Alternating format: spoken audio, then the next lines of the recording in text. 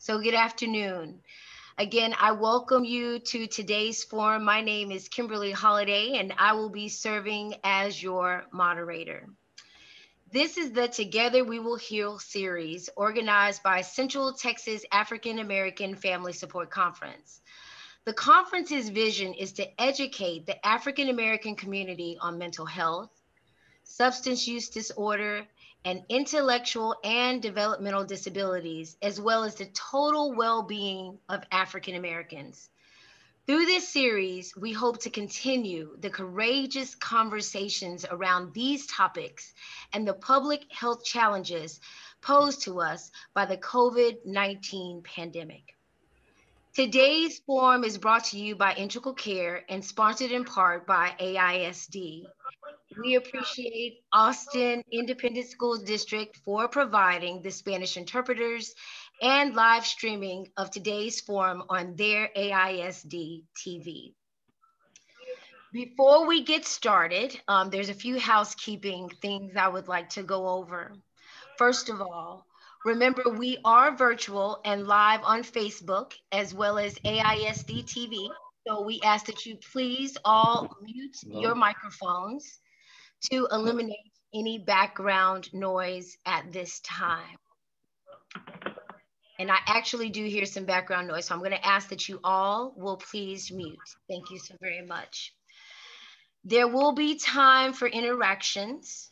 You may raise your hand and then unmute yourself to talk when called upon. We have several hosts who are on the screen with us today.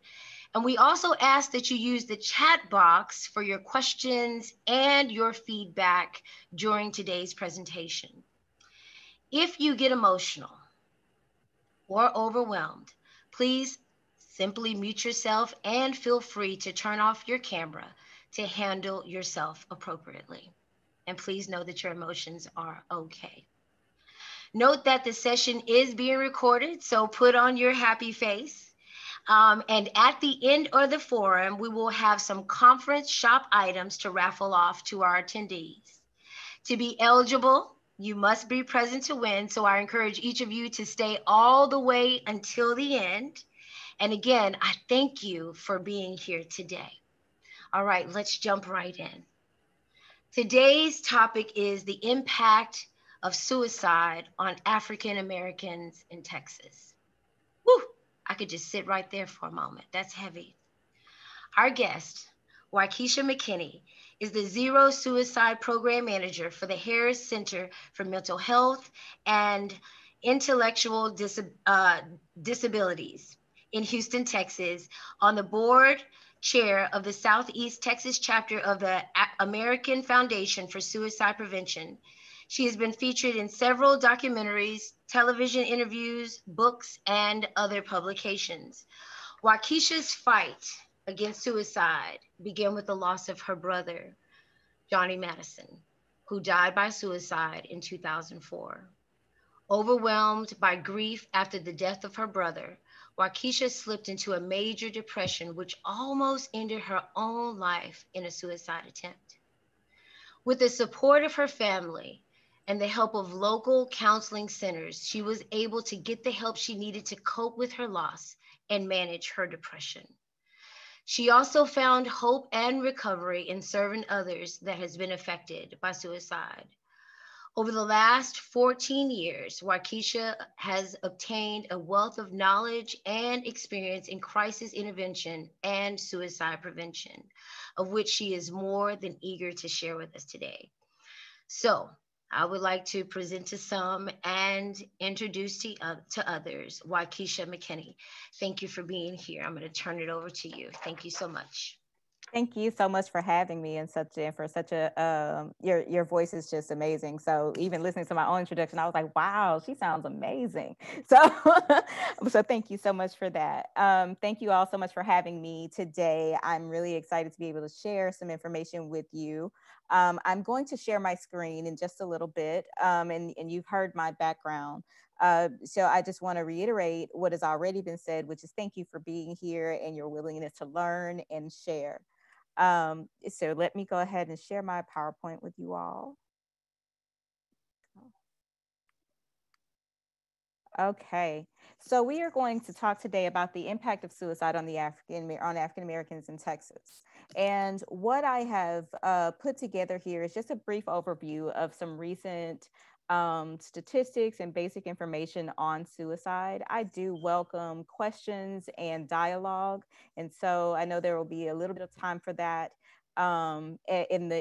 at the close of the presentation.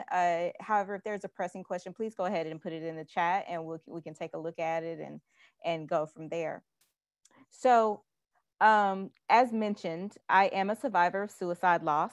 My brother died by suicide in 2004, and I have been doing this work in suicide prevention and sharing information in suicide prevention ever since. I'm even more eager and excited to be able to share this information with African American communities, particularly because I feel like there is still such a stigma around suicide and around mental illness and mental health care in the African American community. And we are seeing some changes in the numbers with regard to suicide that definitely need attention and they need some work. And so whenever I have an opportunity to talk with groups who work with African Americans or who are African American, I'm even more excited because those are the opportunities that we can use to break down the stigma and really teach and educate folks on where we are. So here's what we know about suicide. We know that suicide is the 10th leading cause of death in the United States, claiming more than 48,000 lives a year. It is the second leading cause of death for our children and teens as young as 10 years old. And some of our older adults as well, going up as old as 34 years old. For one suicide death that occurs, there are 25 attempts, approximately. So that's about 1.4 million suicide attempts per year. And we talk a lot about suicide deaths and things that we can learn from them, but we also need to be able to pay more attention to those who have survived suicide attempts and what we can learn from them as well. And as you can see, the impact is much larger than the one person who dies by suicide. There are individuals who attempt suicide and survive, that 1.4 million. And then there are folks like me, survivors of suicide loss. So recent studies have shown that about 135 people are affected by one suicide death. So that's roughly about 5.4 million people per year. And we're talking about loved ones. We're talking about family members. We're talking about coworkers, friends, boyfriends, girlfriends, husbands, wives. Over the years, I have seen and met so many different people that have been affected by the loss of a loved one to suicide. I could tell stories about veterans who lost their buddies, and I could tell stories about our first responders who lost their partners or who lost their colleagues who used to fight fires with them or go and fight crime, and yet they lost their battle with mental illness. I could tell stories about sisters who are saying goodbye to their siblings or brothers and parents, and just so many different people, even doctors and physicians and mental health care professionals who've lost patients and clients. There's, the thing that's important to know with this is that suicide is not, it does not discriminate against who it affects or who it impacts. There are even studies and research that are showing now that that most Americans will experience or have been affected in their lifetime by a suicide loss. And so we know that there is work to be done and that this is a major problem for our country. So the American Foundation for Suicide Prevention provides these facts and figures every year by state and also nationally. So in Texas, and this data is from the CDC Fatal Injury Report from 2018. And so in Texas, one person dies by suicide every 2 hours in our state. Okay, it is the 11th leading cause of death overall for us. And similarly to the national numbers, the second leading cause of death for those ages 10 to 34. And then almost 3 times as many people die by suicide in Texas in 2018 than in alcohol-related motor vehicle accidents. And yet we still are not having very open conversations, or we still haven't gotten to the place where we can openly discuss and talk about suicide as openly as we would talk about drunk driving, as openly as we would talk about cancer or smoking cigarettes, or as open as we would even talk about the opioid crisis. There's some data that shows that more lives are claimed by suicide than the opioid crisis. And yet we are still fighting this battle to make suicide a priority of discussion. And then also, one of the stats that I find interesting, or one of the pieces of information on this document that I find interesting, is the cost of suicide.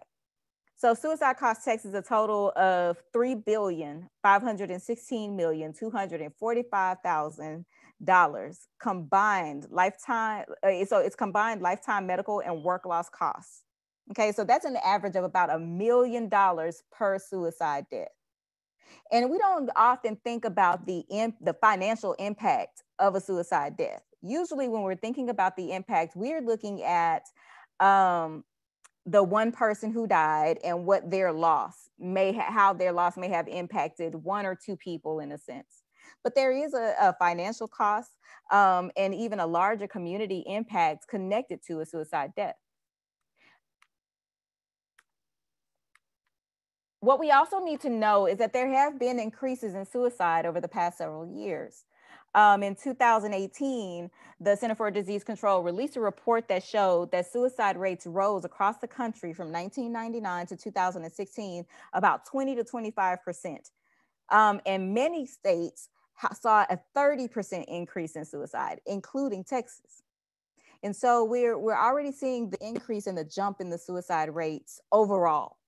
Okay, and then we also know, but what we're also seeing is the changing face of suicide and the increase in the rates amongst African American and Latinx individuals. And so this next part talks about or shows kind of some data. I'm sorry, my coworker just kind of bumped me, so I guess I disturbed her nap. But we talk about the changing faces of suicide, and I put this here because historically, research and data have shown us that, or research and data shows that the face of suicide is the older middle-aged white male. However, recent reports from the Center for Disease Control and several other of our agencies have shown that the face of suicide is changing. And so that means that our work may also need to change a little bit. So the suicide rates for African Americans, the suicide rates for Black populations from 2009 to 2018, we saw the increase go from, so if you can see kind of the smaller line go and even go up from 2009 to 2018. Now, one of the things that I can share here also is that even though the suicide rate for Black Americans is lower than the average rate for suicide or the national rate, we are still seeing that kind of gradual increase over the year's time. I also found this graph to be very interesting because this speaks specifically to Black suicides in Texas. And so what I want to show you here is that our suicide rates, and my numbers didn't come up on here, I do apologize for that, but our suicide rates have increased in the African Americans in Texas these are between 2011 and 2018. And I want you all to look at how, so if you look at the blue line with the squares, that is the state of Texas, so the rate of suicide for Black Americans in Texas. And so I want you to look at how in 2016, there was a major hike in the number of suicide deaths.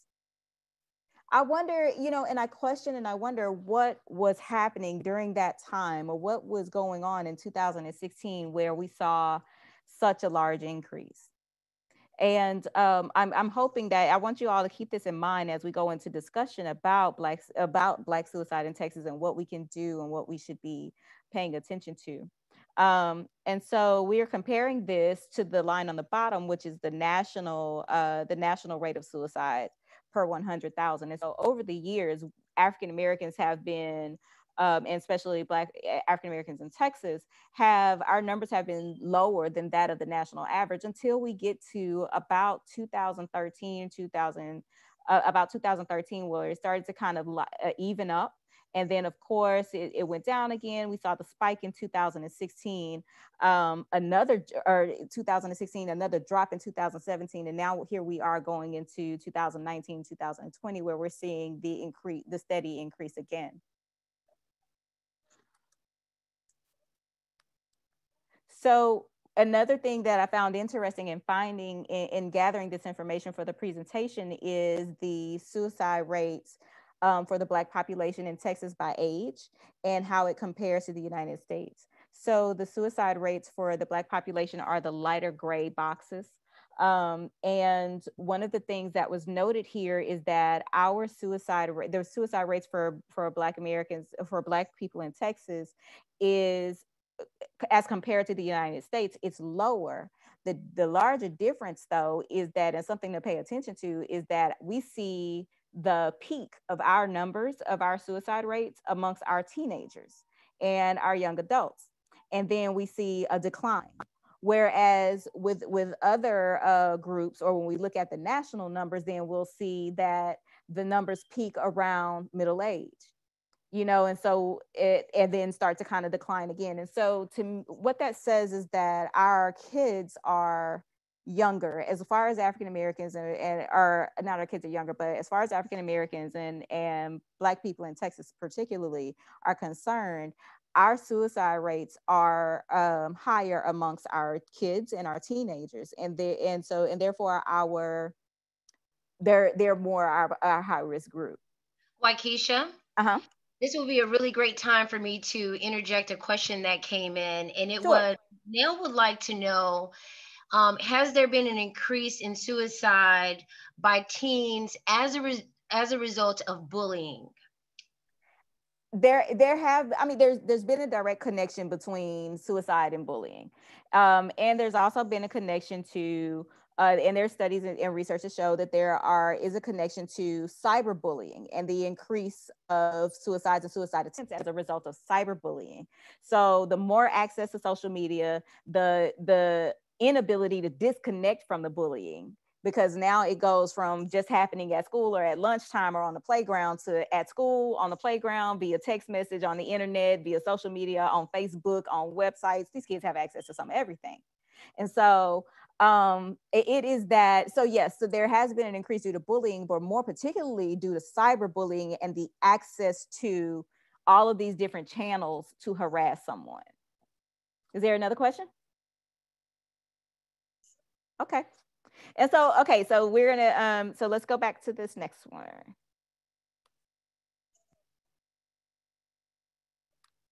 Did it decide to quit? Okay, there we go. So there is a survey that is done every 2 years. I'm sorry, jumped ahead of me. There is a survey that's done every 2 years or so called the Youth Risk Behavioral Survey that asks questions, that surveys a subset of schools across the country and asks questions about different risky behaviors among teenagers. And they ask questions with regard to serious individuals, if they've ever considered attempting suicide, if they made a suicide plan, and then if they've actually attempted or if they've made an attempt that required treatment. And so again, the Black population in Texas are our gray boxes. And I'm sorry, this chat is in my way. I'm trying to move it out the way. I mean, the box of all the faces. And so again, the Black population in Texas is our gray boxes. And then the overall US are the Black boxes.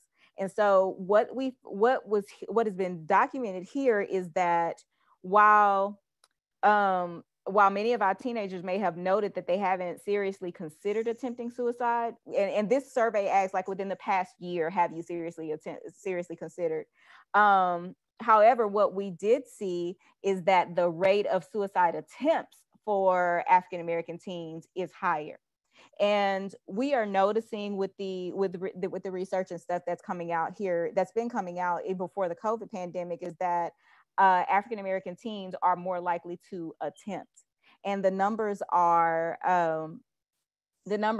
steadily rising. And so again, so while it's African Americans and as Blacks in Texas, our numbers may be lower as far as suicide deaths, the rate of suicide attempts are still fairly high. I have a And go question. ahead. Uh-huh. All right. And you let me know what works best for you. Let me Okay. know what works best for you for interjecting the questions. Okay, sure. So the next question is, what is the suicide rate among gay youth? The suicide, I have that information, but I don't know it off the top of my head. But in the list of resources that I'm going to offer in just a few minutes, there are some fact sheets specifically on the LGBTQ youth. And there's also a little bit of information on LGBTQ Black youth as well. And one of the challenges that we have is that there's a minimal amount of data and information on African Americans and suicide. So we're working with some kind of slim pickings, unfortunately, right now. But I have a feeling that that's going to be changing soon. So, so looking ahead, okay, what did that do? Okay, there we go. So looking ahead, what I wanted to do is, again, provide you kind of with the base of information, right? I don't want to inundate you with a lot of data and a lot of stats and charts and whatnot. I feel like the best way that we learn is by engaging in conversation and engaging in dialogue and discussion. But I did want to kind of set the platform for where we are with regard to suicide in the Black community. I wanted to be able to answer some questions as well. And also give you the opportunity to share ideas with each other and dialogue with one another. So looking ahead, there's this concept that was adopted called building the village. And we've all heard the phrase, it takes a village to raise a child. And so where we are now is that now that we know about the increases in suicide and now that we know about the rate of suicide, we are at a place where we need to be working to build our village to support each other. Okay, there has to be more research on risk factors and protective factors in the Black community. Even though some risk factors and protective factors may be the same across the board, it may look a little different culturally for Black people and for other cultures as well. And so for instance, the little bit of research that has been developed shows that a major risk factor is the overexposure to traumatic experiences or the overexposure to racial trauma. And what's been happening in our communities for the past several years? It's been videos and pictures and all of this media around racial injustice and deaths and murders of Black people. And so what they've also found with that little bit of research is that a very good protective factor is being connected to someone and having a feeling of belonging and having a feeling of having a network of support. And so understanding those risk and protective factors gives us kind of the leg up and a step ahead in order to prevent suicide. If we know what can create the problem and what may be able to prevent the problem, then we can develop programs that would be more effective in preventing suicide. There definitely needs to be more treatments that address trauma and cultivate that sense of connectedness and cultivate resiliency. There have been, when in doing this research, I read an article that said that there are 2 studies that discuss effective treatment for suicidal African Americans. And it was a little bit disheartening, but at least I found something. Because in 2004, when my brother died by suicide, I couldn't find a thing. And data, Google, and all of these different articles and Google Scholar and all of these different things that I have access to now were nowhere to be found in 2004. I had a little bit of Roadrunner DSL action going on. The internet was slow. Google was definitely not as robust as what it is. And a lot of information and data that I found on suicide back then had to be about at least 20 years old. And so we've come a long way with regard to what information is available, but more work needs to be done, and there needs to be more attention put toward researching and developing programs to prevent suicide in the African American communities and in BIPOC communities in general. Just more culturally specific work. Okay. And then one of the other things with building this village is the Emergency Task Force for Black Youth Suicide. How many of you have heard about that? So the Congressional Black Caucus developed the Emergency Task Force for Black Youth Suicide in 2000. I want to say just early last year, just as the Center for Disease Control was releasing the reports, and the Journal of American Medicine were releasing these reports showing the increase in youth suicide. And so this is a start. Now, and this is the beginning to say, okay, larger community, United States, we need to pay attention to this problem that's happening with our community and build the village around our children and around our young children who are dying by suicide. And so one of the things that I think I failed to mention earlier is that another interesting thing about the African American community in particular is that our children, our kids at younger ages, so 10 years, between 10 and 14, and sometimes a little bit younger than that, have a higher risk of attempting suicide than their white classmates.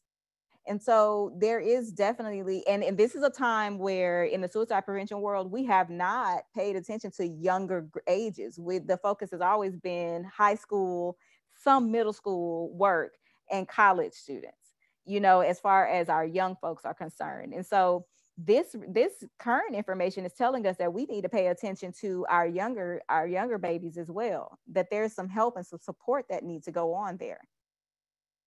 What you can do, educate yourself first of all. This is the beginning, and this is very, kind of general information to start with. But the sooner you educate yourself about suicide, the sooner you can educate other folks about suicide, okay, and where they can go for help. Break down the stigma. Stigma is such a major issue overall, but it's such a big problem in the African American community. And I'll share with regard to suicide in particular, and mental health. I'll share a quick story with you. When my brother died by suicide, I reached out for help. I struggled with grief. I struggled with major depression after his death. I didn't know how to make sense of it, and I didn't know where to go for help. And so I've always been taught that when you have questions, and I had questions about what his afterlife was like. Was he in heaven? Was he in hell? Was he still suffering? Was he going through all of these things? And I've always been told that if you have a question about faith, or if you have problems in general, you go to church. And so I went to a church, and I went in and I talked to a lady at a church here in Houston, and I told her, that my brother had killed himself a few months ago, and that I haven't been sleeping and I've been struggling with his death. And I just really wanted to talk with someone spiritually who could help me to understand and make sense of what happened and what is happening. And long story short, she walked off, and she kind of gave a look like she didn't know what to do. She walked off. She went into the back office and talked to some people that were in the back room. There was some chatter about, oh, I don't know what to do. I don't know what to say. You go talk to her. You go talk to her. All of those different things. And then she came back and she was like, well, if you wait a few minutes, we can probably have one of the ministers to come and pray for you, but there's really not anything else we can do because we don't handle suicides. So I was like, okay. And so then she was like, and that's really all that we can do because, with regard to your brother, he's already gone. He's already in hell because of what he did.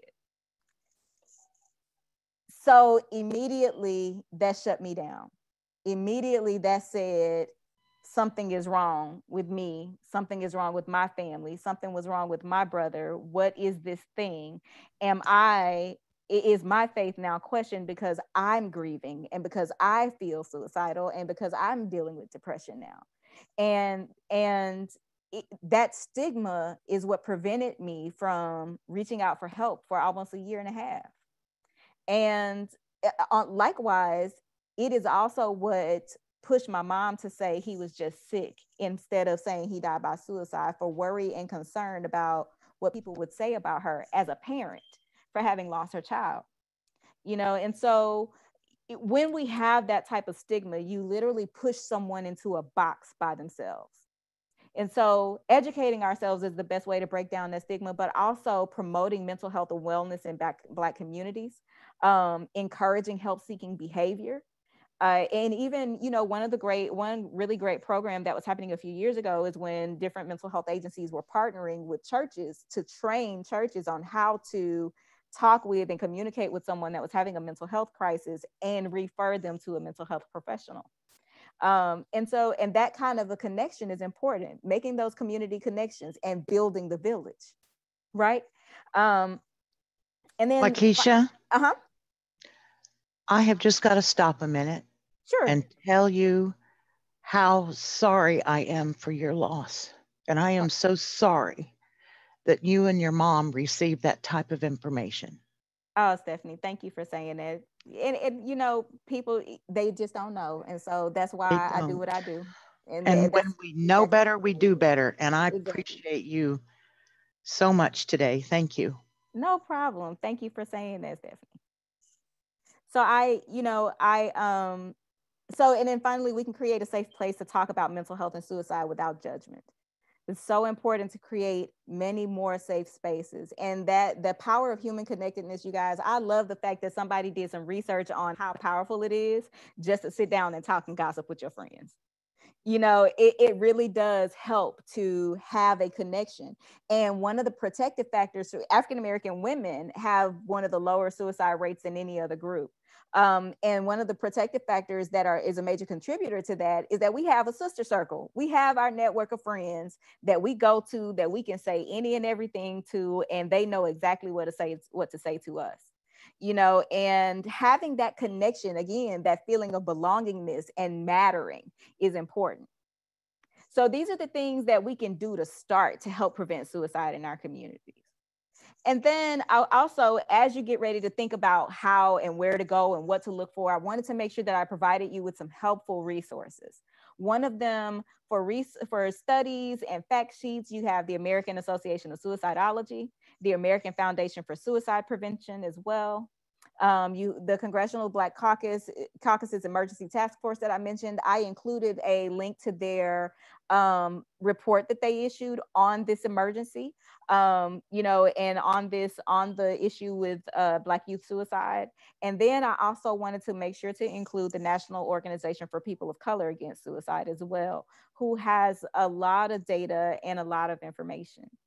And again, I didn't want to bore you all, so I kept the presentation short to have time for questions. And so with that, I will turn it over and ask if there's any questions. All right, so I'm going to ask that we go to full gallery view if we can for the questions. Thank you Okay. so much. First of all, on behalf of all of us here, and if you want to turn your cameras on, guys, you may. We thank you, Waukesha, for your transparency today. Mm-hmm. And we thank you for showing up real and authentic. There Thank are you. many questions today. One of the comments that we got from Vicky was that one of the examples you shared was a fine example Mm-hmm. of how places of worship can come together and equip these tools together. Mm-hmm. So we thank you for that. We would like you to discuss just general causes of suicide, and then someone else specifically asked reasons why Black teens may commit suicide. Okay. And also just a disclaimer, I did forget to add this in the beginning. The language and how we talk about suicide is also very important. So I want everyone to get comfortable with using terms like died by suicide as opposed to commit suicide. Okay. And so die by suicide, or you could even say to take their lives and things of that sort. And also when we talk about suicides versus suicide attempts, we try not to use terms like successful or incomplete. And so you could just say a survived a suicide attempt, or just a suicide attempt, or died by suicide. And I shared that information, definitely not to throw you under the bus or anything, Kimberly, but I just wanted to make sure that we use language that is helpful and that is supportive. And so some of the risk factors related to why teens die by suicide, you know, the risk factors are actually fairly similar. Again, there's still very little research on risk factors specifically directed toward our Black teens or just Black people in general. However, some that have been identified are issues with depression, poor family support, delinquent behavior, exposure to online racially traumatic events. So again, the exposure to all the videos and violence related to just kind of the racial discord right now that's happening within our communities are a couple of some of the things that have been mentioned. And then also, I think there's a question about to share a little bit about what was, and I'm sorry, there's a question about to share a little bit about what was most helpful for me in my recovery as well. I'm sorry if I jumped ahead of you, Kimberly. No, you didn't. Go right ahead. Okay. So the things that were helpful for me in my recovery, having that network of people that get it. There weren't very many survivor suicide loss groups back in 2004, and not very many had a Black face.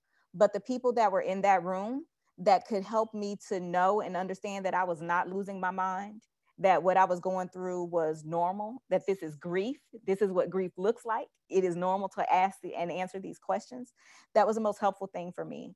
Going to counseling and finding a good counselor that understood and maybe has some background in grief, and especially complicated grief with suicide, was essential. You know, and I had a really great counselor that helped me get through that process. And when she retired, I was sick. I had to find a whole nother therapist.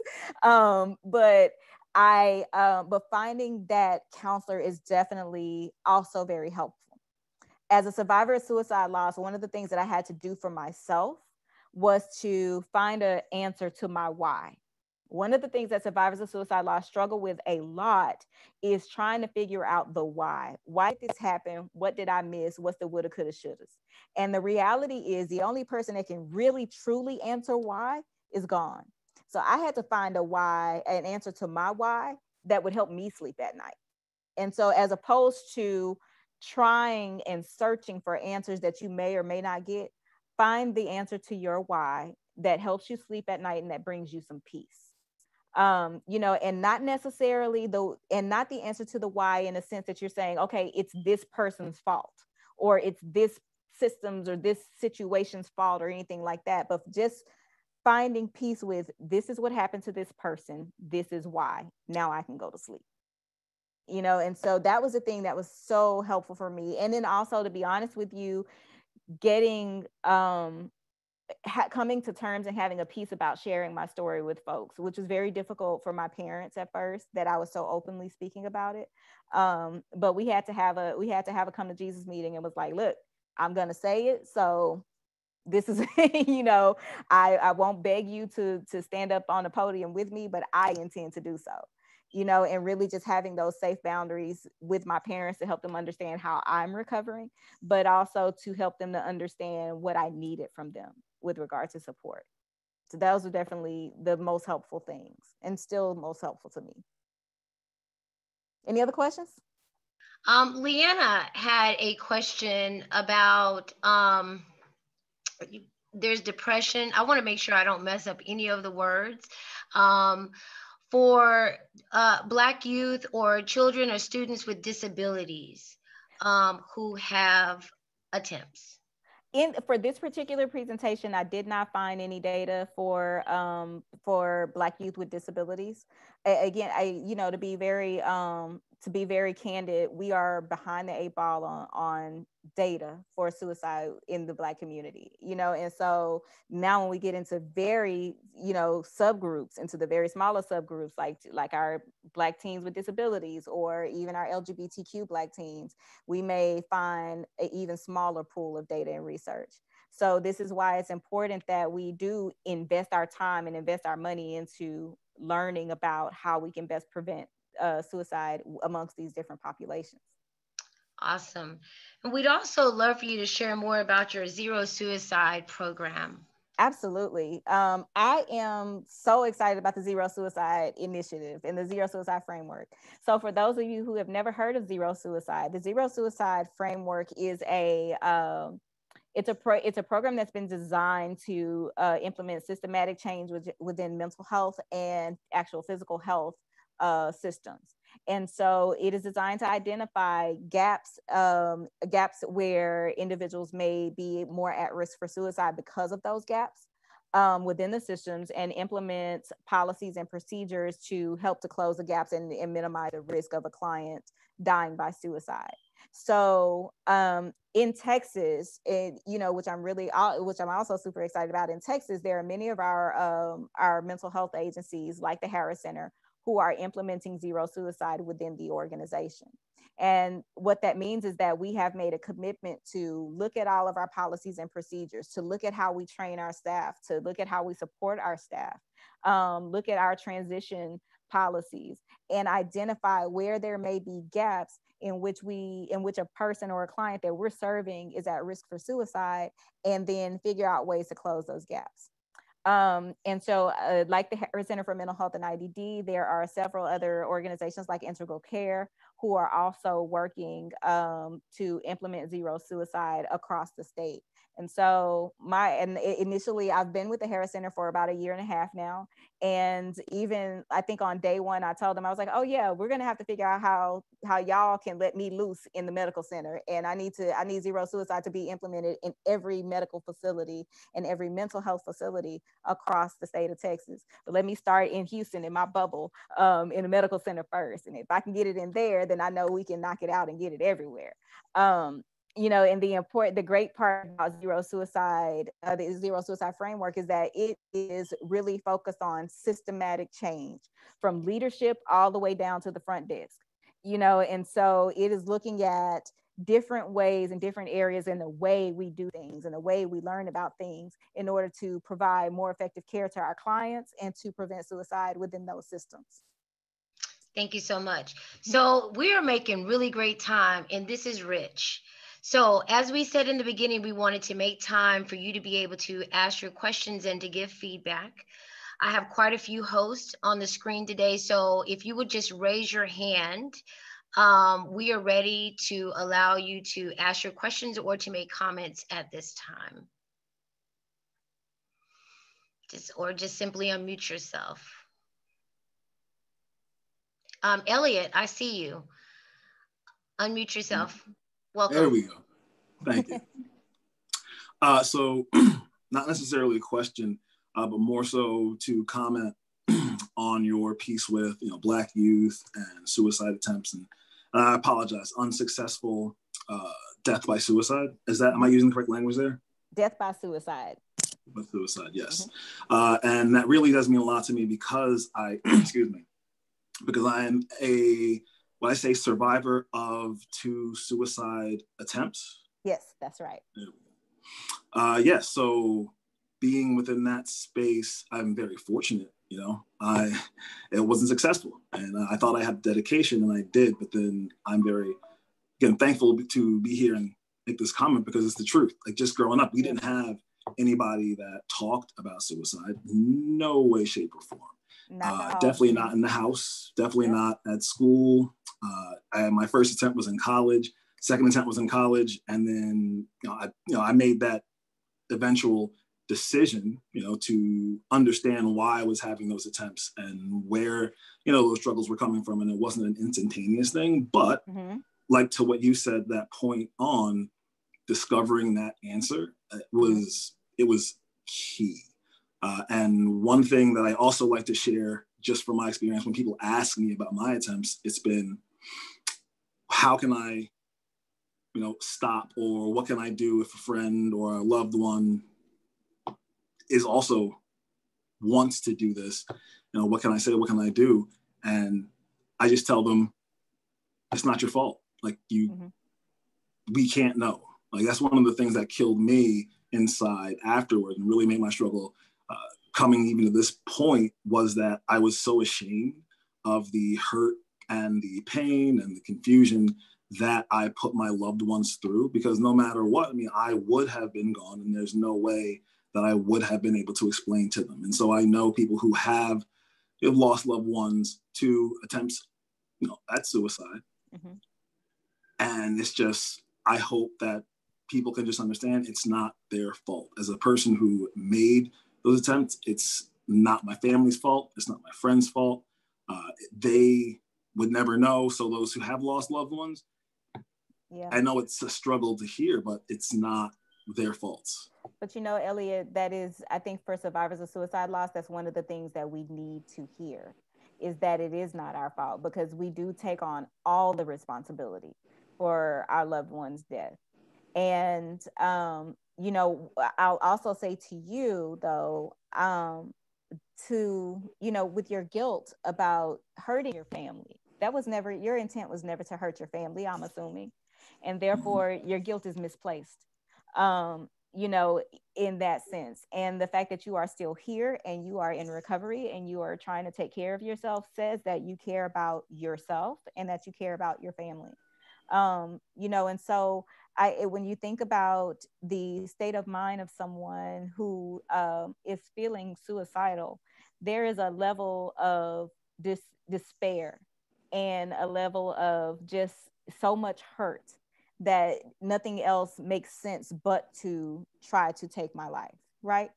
And so in that state of mind, that's when support and help comes in, you know. And so I tell people all the time, if you have a friend who's feeling suicidal, one of the things you can do, even if your friend is like, no, I'm fine, I'm good, no, get all up in their business, be nosy, don't let them leave, you know, or go to their house, you know, and things like that. Make them stay at your house, take their keys, you know, and things, you know. But it is a matter of really, again, creating the safe space to talk about, to really talk about struggle, to really talk about pain, and to really talk about health and healing and recovery. You know, I think we work so hard to come off as perfect that we create this environment for ourselves where we can't be vulnerable. And that makes us vulnerable to suicide, you know, that makes us vulnerable to the pressures and the stress that create suicidal thought. Thank you. Thank you, Elliot. Again, we have a question from Facebook. I'm going to give you both questions at the same time because we want all of this good stuff that you are offering. The first question is the low suicide rate among African American women relatable to the high level of our women? That was the question that came in.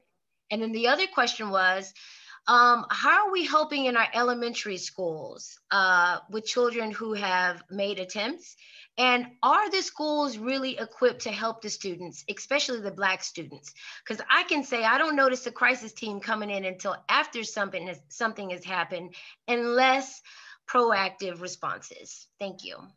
So, okay, so the first question is the low rate of suicide among African American women relatable to the high level of our women, the high level of resilience of African American women?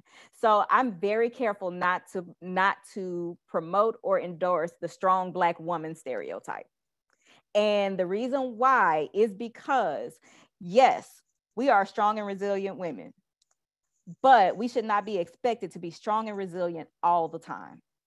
And so, because that is, any strong person gets exhausted. Like even Superman had his little hideaway when he got sick of people, you know, and so we have to keep that in mind. However, the level of resilience and some of the things that creates that level of resilience for African-American women are those resilience factors we need to learn more about. The access to support, the fact that we go to the doctors more often and we get checkups, the fact that we are, that we have that social network and that social connectedness, and our connection to our church, which also creates the connectedness and the belongingness that's needed. And so it's not necessarily that we are just resilient as people, but there are some things that we do within our culture and as individuals that provide more protective factors against suicide. And then the next question is, what are we doing for our elementary age kids? And so while I'm not in the school system, a few things that I do know is that many school districts and our educational development centers and things like that have been working with mental health organizations. I know Hog Foundation has done some funding for work within the schools where they're really trying to figure out how to build a network of support for our kids. In Houston, our kids have access to mental health professionals. There are counselors available to them. There are resources available to them. It has been my experience in some districts where, like you just mentioned, where the crisis team doesn't come until after the fact. And so to that, I will say that there does need to be a little bit more culture change, but I think the schools are doing the best that they can. They do need help and support. You know, our schools in general are, you know, our classes are large. There's a lot of kids, and the teachers and counselors can't do it all by themselves. So there's going to need to be a community, a village that's supporting them. The school can only do so much. Thank you. So to be true to our time, looks like we have time for one more question. It just came in. What role can the church play in raising awareness about hard topics like suicide and mental health? So call me. Um, first of all, you know, so call me. But the other part is take trainings. Again, create the environment during National Suicide Prevention Month, or even like the National Day of Prayer in May. Those are great opportunities to really promote suicide awareness and suicide prevention, and create the safe space to talk about suicide. There is also a training called Soul Shop. SOUL shop. I have braces, so my lisp is really bad right now. But there's a training called Soul Shop that's specifically designed to train faith communities in suicide prevention. And it ties it to the Bible, and it ties it to other religious texts. And so one of my things of research that I did, because I was so angry after leaving that church, I started doing research about what the Bible says about suicide. There are 7 accounts of suicide in the Bible, none of which says that anybody goes to hell and die, you know, goes to hell and burns forever, you know, just FYI. And what Soul Shop does is that it shares that information, what the Bible says about suicide, what the Bible says about help-seeking behavior, and what other religions will say about suicide and help-seeking behavior, and how faith communities can help their congregation and their parishioners. So there's definitely, I would say, take training, build a crisis team and train a crisis team, you know, call me, like I said, you know, and again, just from my personal experiences, I'm happy. I love going to the faith community just to share that information, because that same church who turned me away now has a counseling center and offers free counseling services to their congregation. So I was so proud to hear that. And they still don't know about the impact that they had on me. But I'm just happy to see that they've made some progress and have evolved into a different place. I need other faith communities to get to where they are. That is awesome. Again, I want to make sure I take this opportunity to thank you, Ms. Waikisha McKinney, for, again, sharing yourself so real and authentic with us. If you will put your contact information, since you're saying call. I will. You need someone to talk to. Thank you for that. And I also want to especially thank AISD again for sponsoring today's forum and for providing our interpreters. And at this time, I'm going to ask Ms. Lenora Vargas to open up her mic and simply just have a few words. Thank you again for bringing AISD into this very courageous and important conversation today. Thank you. Thank you, Ms. Holliday, and thank you, Ms. McKinney, for this opportunity. Definitely walking away feeling gifted and blessed by your wisdom to be able to support our students and families in our district. But I also wanted to share with the families, I know there was a question about services, you know, around AISD and what is available for support.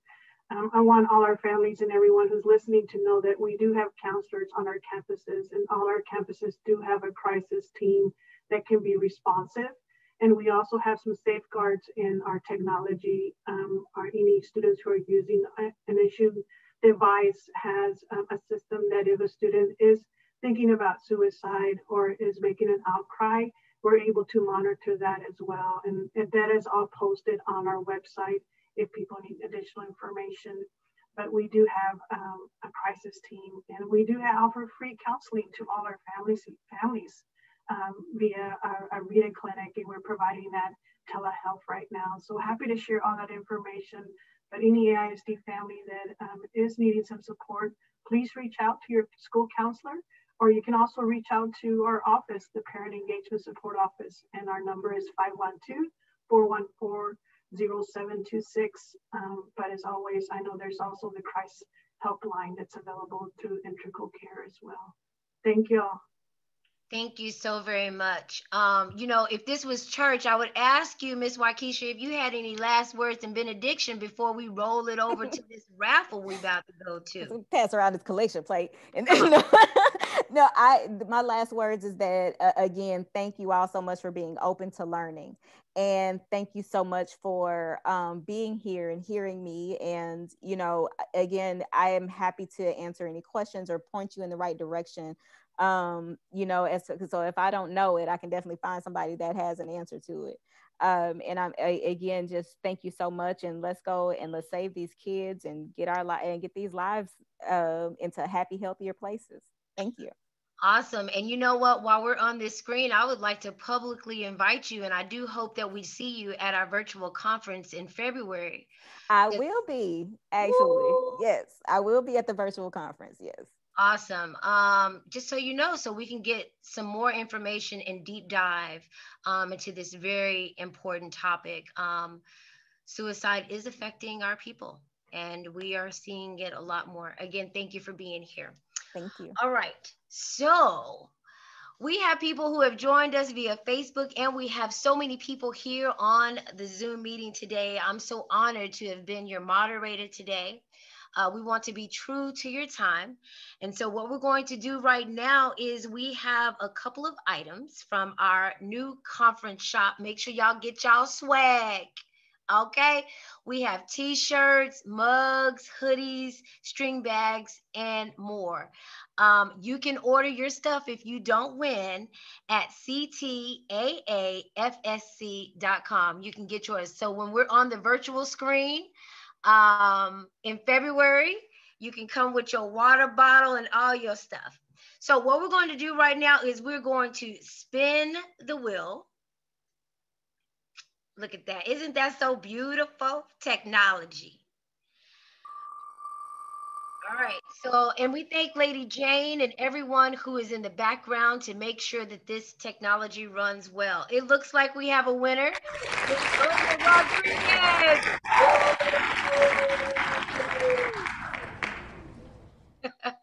Is she present with us today?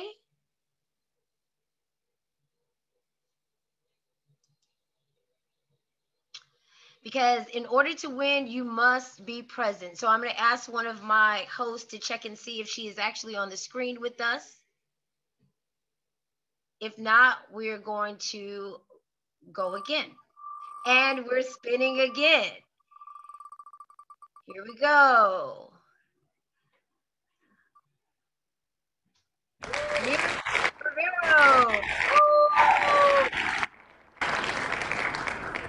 Love this. We have a winner, and we have some swag for you. I believe we're going to have two winners. Lady Jane, if you could talk to me. Here we go. I think we're spinning again. Yep.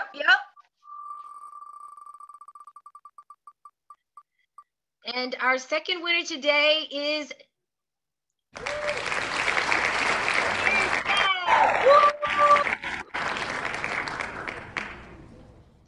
all right, this is good. It looks like we have one final question I want to make sure we get to. Oh, we're spinning again. I guess we got a lot of stuff to give away. Woo, woo, woo, woo! Emmett Hayes!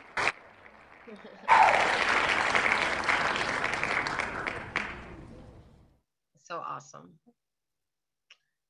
All right, so congratulations to all of our winners today. Again, thank you to AISD for sponsoring and for live streaming on AISD TV. We thank all of you who have joined us via Facebook, and and those of you who are here and have been intentional to meet with us today on the screen. I want to remind you that the 2021 Central Texas African American Family Support Conference is going to be virtual this year. The dates are February the 3rd through the 5th, 2021. And we also have a youth summit, which we call Yes to Best. It is also going to be virtual, and it is going to be on February the 6th, 2021. And you know what? I bet we'll be deep diving into this very conversation again. So I also want to encourage you to visit the conference website, again, ctaafsc.com, to nominate someone for an award. to apply to be an exhibitor or to register to attend the conference. I also would like to encourage you to join our Facebook page where you can get real-time information every day in between the forums. We meet here on the third Wednesday of every month, same time, same place. We'll probably continue these and build them as the conference continues. Again, I thank you for being here. My name is Kimberly Holiday, known to the world as Lady Joy. It has been my absolute pleasure to serve. Again, Waukesha, thank you for being here.